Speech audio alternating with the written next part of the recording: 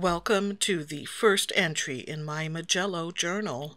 This is where I'll be trying out individual colors from the Mission Gold Pure Pigment set. The plan is to do a couple of these each month until I either run out of pages or run out of steam, whichever comes first.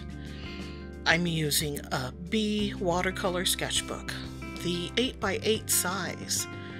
It's 100% cotton and 140-pound cold press.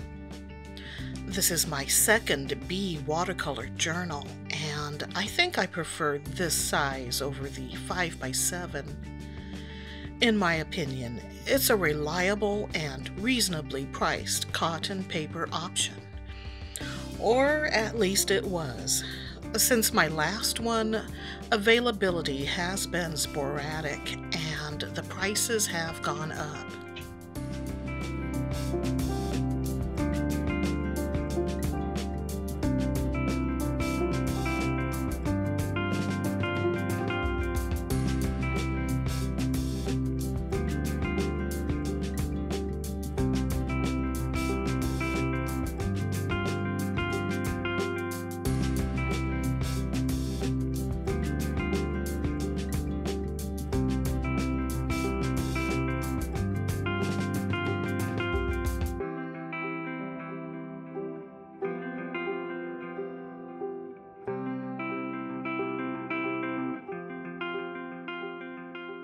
This front page explains the book's purpose. Using a mechanical pencil, I lightly laid out the text, then came in with a Faber-Castell PITT artist pen. On the company's website, they're described as having pigmented India ink that is permanent, waterproof, and light-fast. The SB on the end of the barrel indicates the tip is soft brush. I like both their brush and soft brush tips, although I find the soft brush a little more useful in my projects. I use them mostly for line work, and that's what I recommend them for. This one is black, but I'd like to have these in more colors, at least the grays, because that's what I would use the most. Actually, the range of pens and markers out there intimidates me. There are too many styles and brands. It's a whole world in itself. But I found that I like these, so that's what I'm sticking with for now.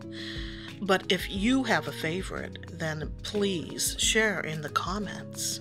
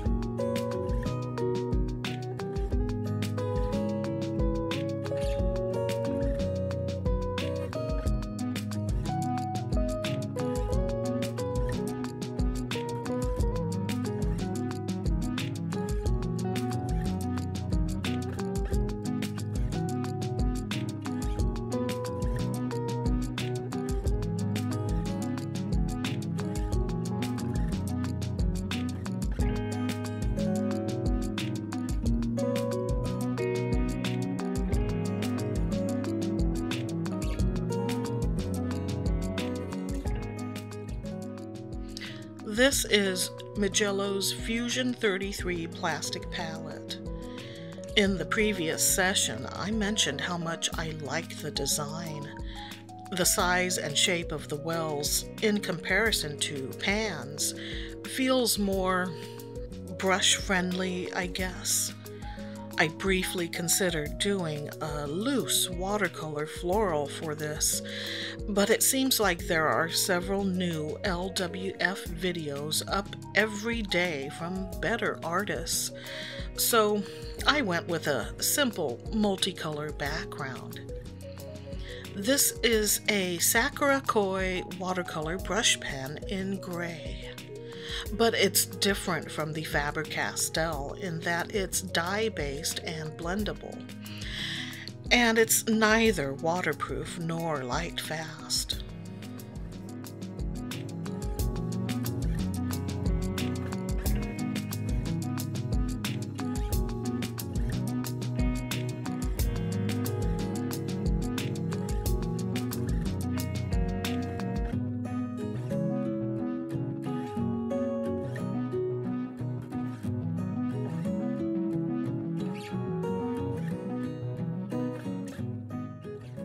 One of the first colors in this set to catch my eye was red-brown. The pigment code is PBr25, chemically known as benzimidazolone brown. And does that not sound like an unpleasant condition?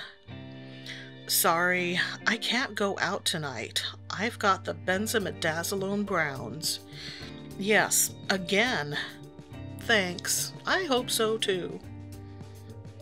Notable for its high transparency, PBr25 is also used for Daniel Smith's Permanent Brown and Winsor & Newton's Indian Red Deep.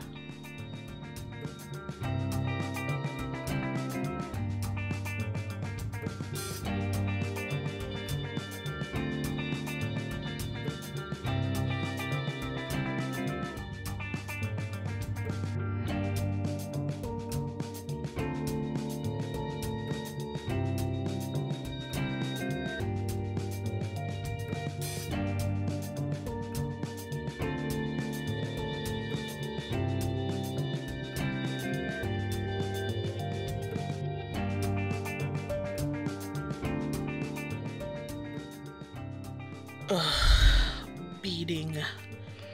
I washed the palette with toothpaste like many people recommend, but it's okay. The beading will eventually go away through use. There's something very satisfying about watching what was once pristine become worn and stained.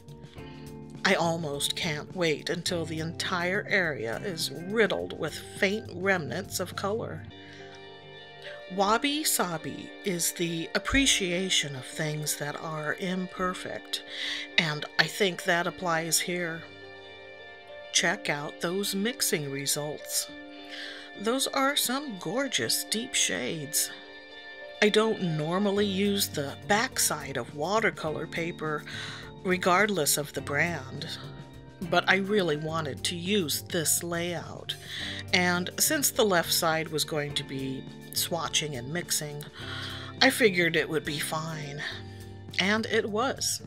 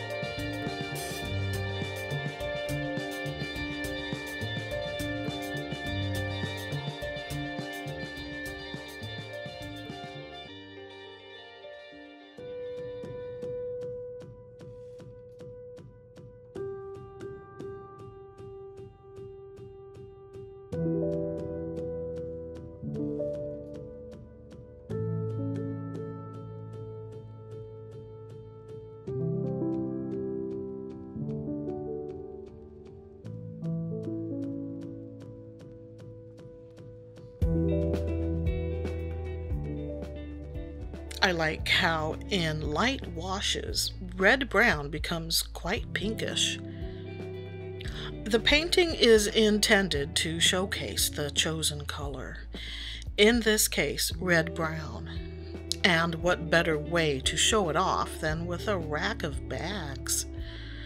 I won't go over each color combination, but I will describe the purpose that each of these bags may have. First is the Hanging Out with Friends shoulder bag. It has plenty of room for snacks, because you've never forgotten that one time Lainey didn't tell you it was a potluck. Now you're always prepared to whip out a container of trail mix, telling everyone it's your special sweet and salty survival salad.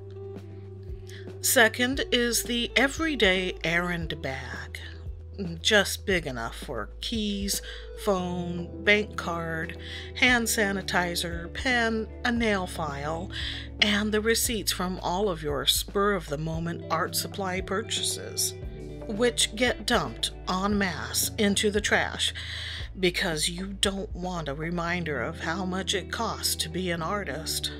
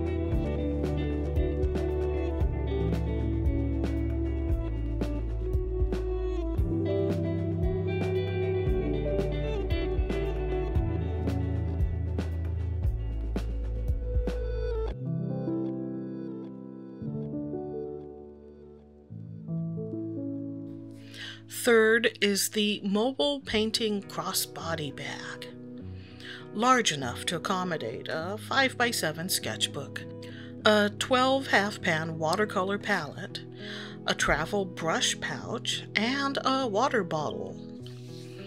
Is there anything as intriguing as that person who pulls out a sketchbook and starts painting away? It doesn't matter if it's good or not. The fact that they had the guts to do it in public makes them practically superheroes. Fourth is the basic overnight bag. It holds PJs, house slippers, and your Magic the Gathering aggro deck. Because nothing says BFFs like trying to annihilate each other on top of a coffee table.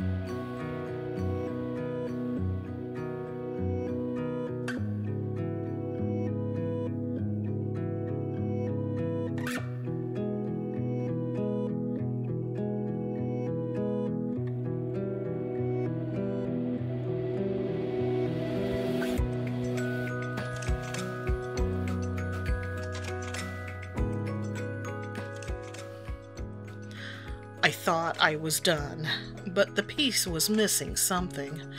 So back in I went to add a touch of depth. Because there's nothing sadder than a flat bag. I'm happy to share this exploration of Mission Gold's red-brown.